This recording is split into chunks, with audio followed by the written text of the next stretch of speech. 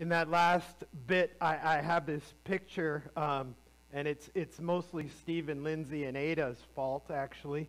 I have this picture because they posted recently video of Ada taking some of her earliest steps towards each other, and it was beautiful. And I'm picturing this baby, Ada particularly in this moment, toddling towards her parents and them saying, come on, you can do it, right? You're almost home. You're almost home.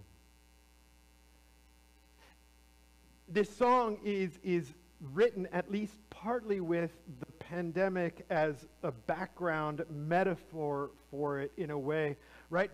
You're not on lockdown anymore. And if we think of our sin as a disease, it's not a perfect metaphor at all. But if we think of our sin as a disease, and if we remember that God is a holy fire, God has immunity from our sin, but his immunity from our sin is so powerful that it's almost like a vaccine radiating from God, except that we are so steeped in sin that we would be utterly consumed by the fire of God's vaccine if it were not for Jesus.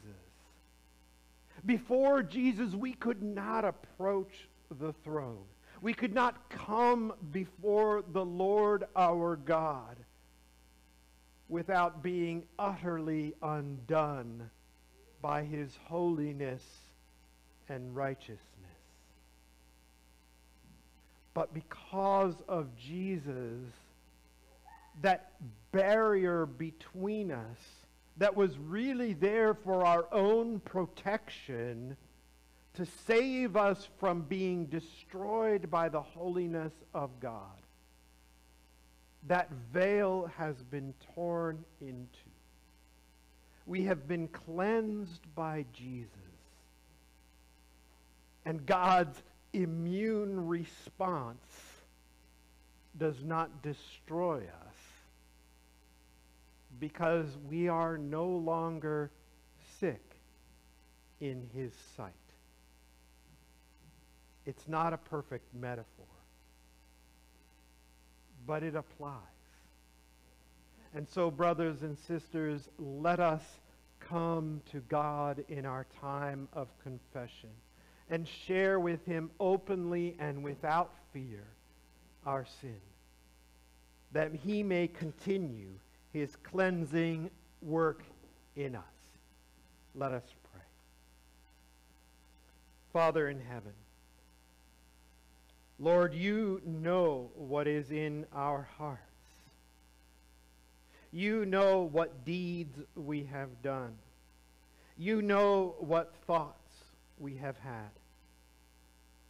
You know what words we have spoken. We know, O God, that nothing is hidden from you. And yet, in our fear and in our sin and in our brokenness, we try to hide from you. Lord, please forgive us for, like Adam and Eve, hiding in the garden. And Lord, as we take a moment of silent prayer, please hear our confessions to you, O God.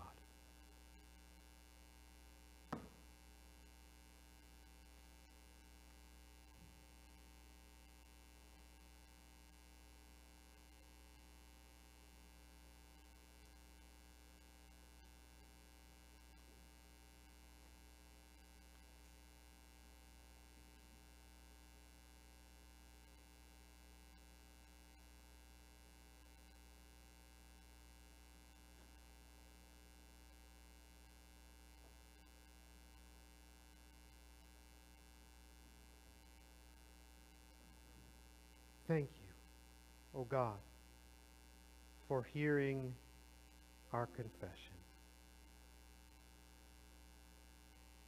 Lord, thank you as well for your forgiveness. For you are good and gracious God, and you have sent your Son so that we may come near without fear. Thank you that we are almost home. In Jesus' name we pray. Amen. Our words of assurance this morning come from Psalm 32, verses 1 to 7. Blessed is the one whose transgressions are forgiven, whose sins are covered. Blessed is the one whose sin the Lord does not count against them, and in whose spirit is no deceit. When I kept silence, my bones wasted away through my groaning all day long.